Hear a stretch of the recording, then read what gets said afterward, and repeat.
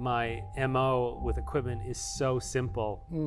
It's not embarrassing, but it's so simple. I use one camera and one lens, a 24 to 105 zoom. That's it. 90% of the time. And then I've got another camera with a 16 to 35 mil lens. Yeah. That's essentially what I go out in the field with now. Okay. And a flash, an on-camera flash with a cord to take it off camera. Yeah. But at this point I use a flash really as a problem-solving tool.